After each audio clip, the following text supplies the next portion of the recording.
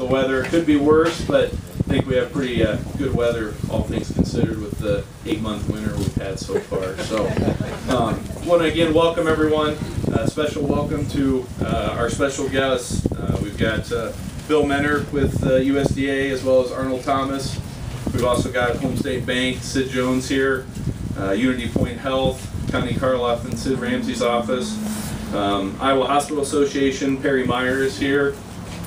Also want to recognize some of our elected officials that are here. I believe Mike Palmer's here, Mayor Barry, and then a number of city council members and county supervisors. So thank you all for coming out today. Also like to acknowledge all of our employees for joining us today. What is really a historic event in the medical center history. It's historic for many reasons.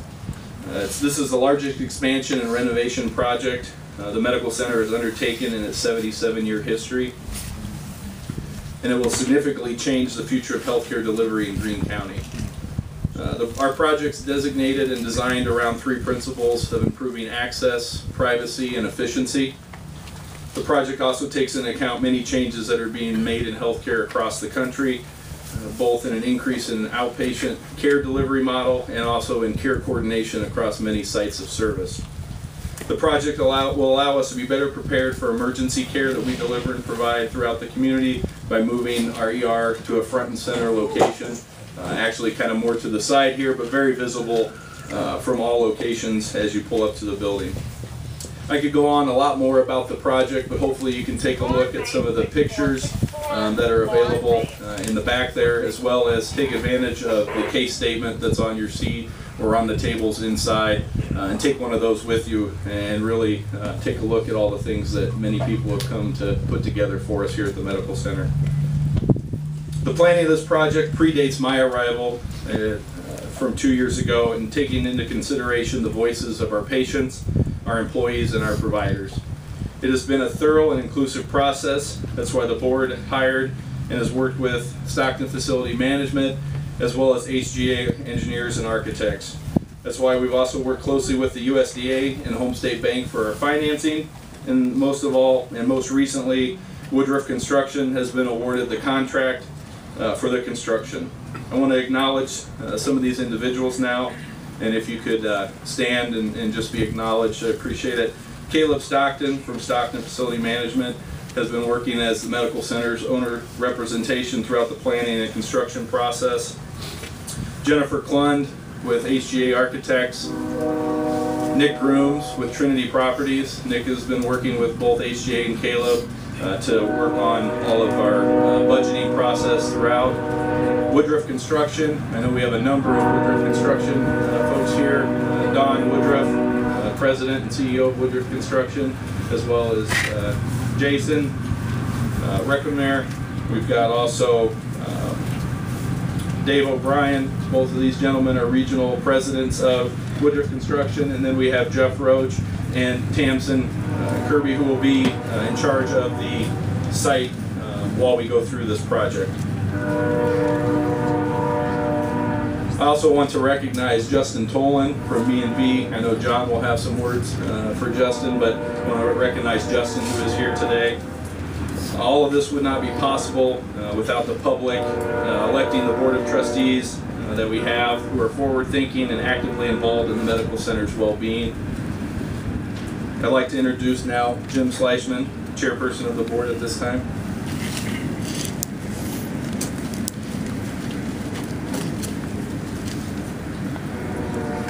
Good afternoon, and welcome to everyone that is here.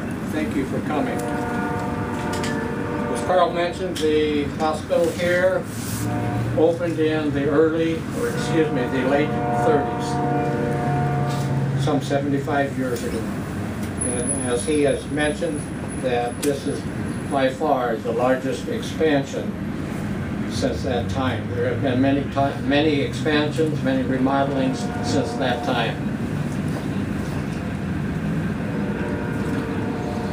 The Board of Trustees has worked very hard with Carl and the building team to ensure that this project will take the medical center far into the future. The Foundation Board is working very hard with the campaign and the steering committee at this time to secure funds for immediate projects and projects and equipment and things in the future. At this time, I would like to recognize the Foundation Board and also the Hospital Board of Directors. The Foundation Board, if you would rise so people can see who you are. Doug Hahn, who is Chairman of the Foundation Board, Tori Riley, Bill Rainey, Mark Parker, Joel Carsons, Cheryl Shear, and Aaron Schroeder. I don't see a couple of those. The Hospital Board of Directors, Dave Hoyt, Doug Hahn, Kim Bates, Ralph Riedazel, Judy Sanka, and Bill Rainey. And I thank you all very much for coming to this historic event of your medical center. Thank you.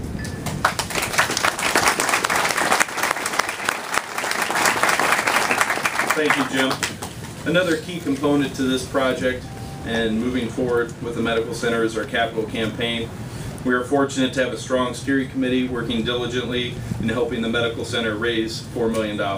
Our co-chairs are familiar faces in the community and would like to welcome and bring up John Gherkin and Rick Moraine.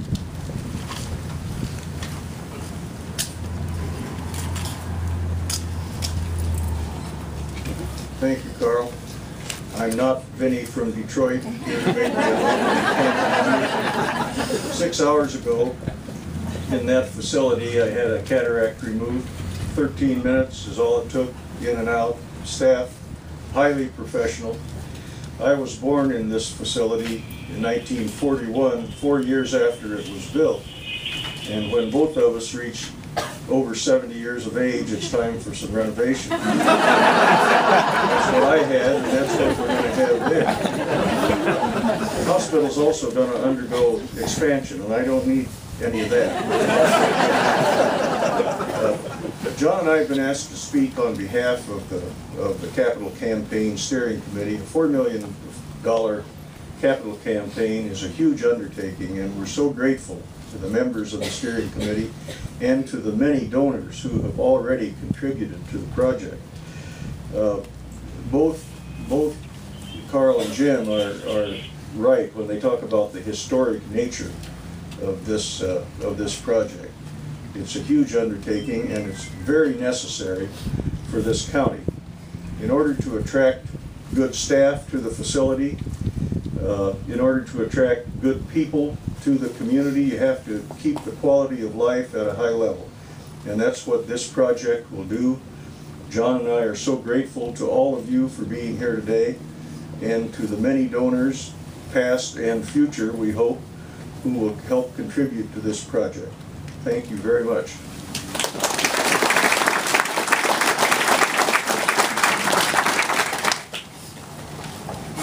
For our guests outside of Greene County, I would want to point out that Rick Moraine is quite an accomplished pianist. So this might be Greene County's version of Ray Charles. But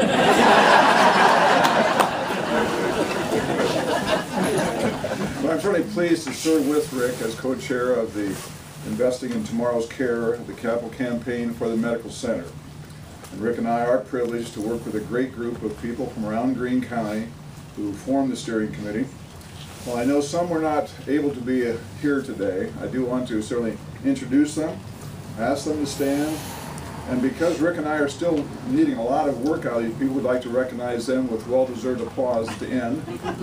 The committee: Kim Bates, Mary Jane Fields, Sid Jones,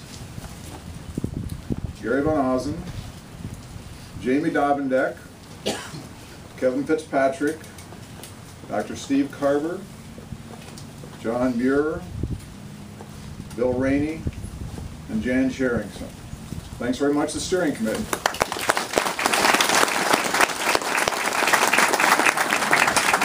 And certainly the steering committee, Rick and myself, are depending greatly on outside help. Justin Tolan from MEV, and also inside help, Holly Roberts. So we really appreciate the role that they are playing in this as well. As Rick said, the goal of this campaign is to raise $4 million. That probably is the largest capital campaign attempt in Greene County. We are over 61% towards that goal, with nearly $2.5 million and dollars in hand or in pledges received already. So we had a wonderful kickstart with an anonymous $2 million gift. What a wonderful addition it will help with Greene County. There's other wonderful leadership gifts received already, and including $102,000 from the Greene County Medical Center employees. That's a real acknowledgement.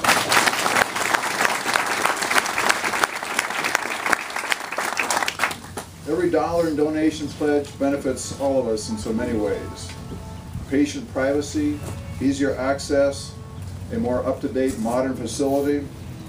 The importance of today's groundbreaking and what it really means to Greene County, to me, is underscored by the distance many of us travel to attend, blocks or minutes.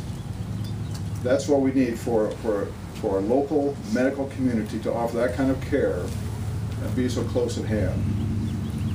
Having quality medical care so close is vital in times of emergency, and it's truly appreciated when it makes it much easier to visit and comfort family members and friends. Prior generations have invested in our medical center that we might have access to quality health care. It's up to our generation now to ensure that same level of medical service continues available for us and future residents of Greene County.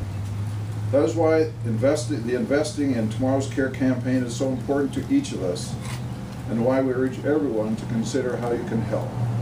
Today represents a big day for the medical center and for Greene County and the surrounding area. The capital campaign allows each of us the opportunity to participate in a very personal way. We look forward to your support. Thank you.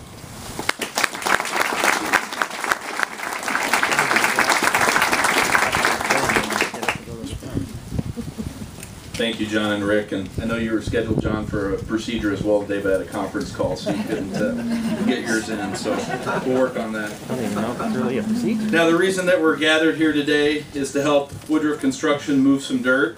So there'll be a lot of changes to this very spot in the coming months. Let's take this historic moment, and we've asked that others help us break the ground. I'm going to ask the Board of Trustees, as well as our USDA representatives and Caleb, to come forward first. Next, we'll have the Foundation Board, HGA, and our contractors from Woodruff, and then the steering committee, and finally executive team and building team. If the chamber ambassadors would then come up next, I think we'll have moved enough dirt for Woodruff to probably be done a day or two early on the project. After the ceremonial portion of the program, you're all invited to join us inside the main lobby, where there will be warm. We'll also have warm coffee and refreshments. Thank you all for being here today. Look forward to you join us here with this last section, and then we'll see you inside. Thank you.